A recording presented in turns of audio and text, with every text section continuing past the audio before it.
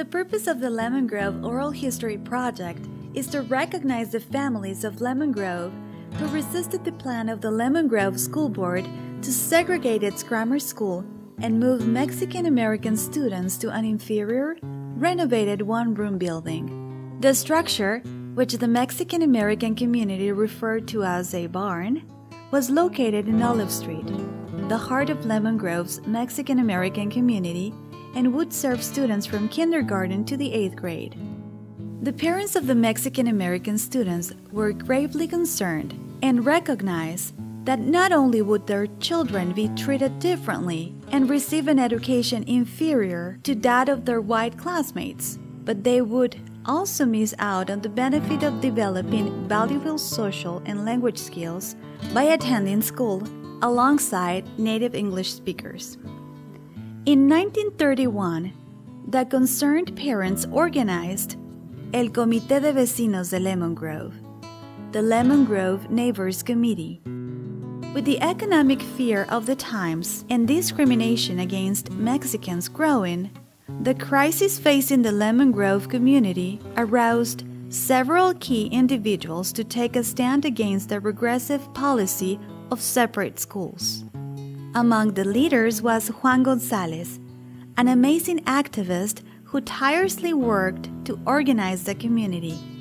Ricardo Castellanos, Juan Bonilla, and others also joined El Comité de Vecinos de Lemon Grove. These brave men and women felt so strongly about their children's education that they risked their economic and social standing by challenging the dominant socioeconomic class. And in 1931, that committee sued the Lemon Grove School Board. That court case would be the first successful desegregation case in the United States and is now being recognized in our history texts. This documentary is a testament to the courage of those involved and speaks to their belief in the power and importance of education. It is important to tell this story so that future generations will not forget the courage and steadfastness the leaders and families of Lemon Grove showed by speaking out against prejudice and discrimination. Our film is also intended to recognize the few remaining Lemon Grove residents who still have the memories of their childhood experiences. As their descendants, we are blessed and graced by their rich lives. These are some of their stories. My name is Luis Gonzalez. I'm the son of Juan Gonzalez. My name is Maria Luisa Padilla. I was born in Mazatlan in 1922. My name is Henry Gonzalez, and I'm the youngest of the Gonzalez clan. I was number 14 of 14. I'm Richard Ibarra, placed in the family. Oldest son of Minnie Gonzalez Ibarra. My name is Christine Gomez Counts. I am the daughter of Elisa Gomez. Elisa Gomez, but my main name was Gonzalez. My mom always told us about the Lemon Grove incident. We would go on rides to Lemon Grove. That's where my mom liked my father to take us on rides, and she wanted to drive around Lemon Grove. And then she would start talking about her childhood there in Lemon Grove, and she always talked about the Lemon Grove incident. They wanted to separate the Mexicans from the whites. So they made a room, one big room, and you could see through it. You know, the boards were like this, you could see through. I remember my father saying that. And they wanted to put all the Mexican children in that one room. And then the nice school that was plastered and nice, it was just for the whites. So my father went knocking at the doors and told the people, the Mexican people, there was only about 2 blocks of us Mexicans, and told them, don't send your children to school. And to this day, I want to know why my father had that in him, that it was wrong. And there's a lot of things now that I'm older that I would like to know, and I didn't ask my father, and that's one of them.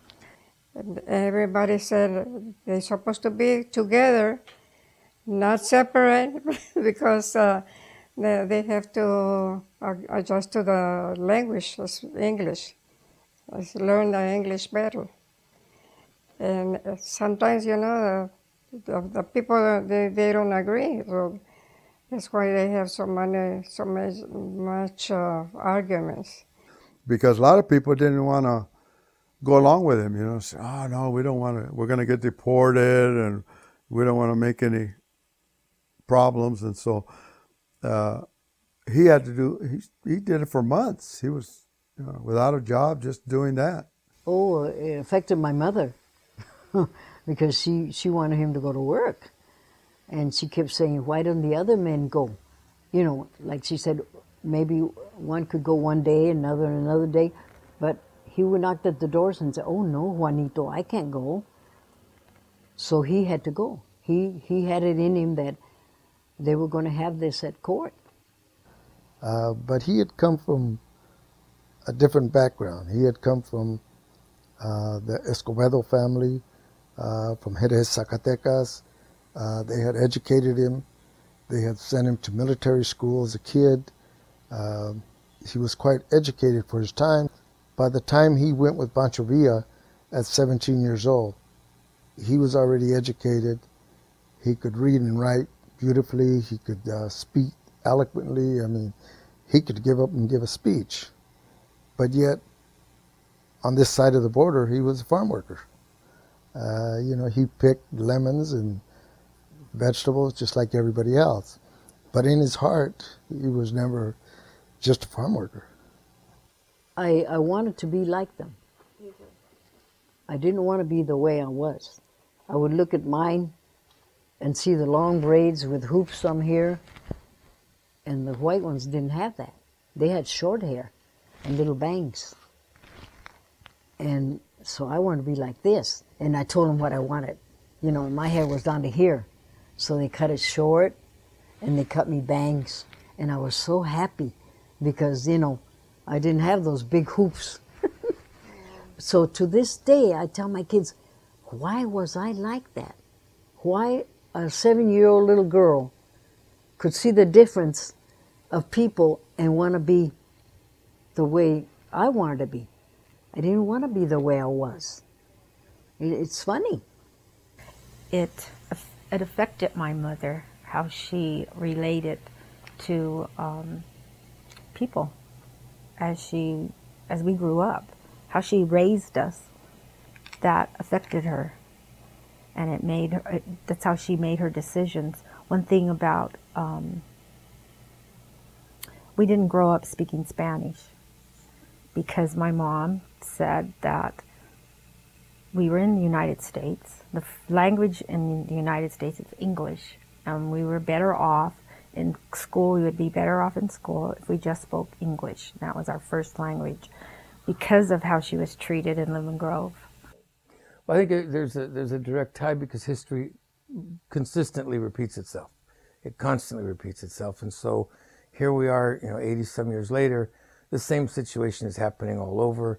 I think the message is one that says, look, that happens, and it's part of the U.S. history. It happens to every wave of immigrants. It's just that ours is the longest lasting and the biggest in history, so it'll go on a lot longer than most. And so you got to battle through things and get beyond fear.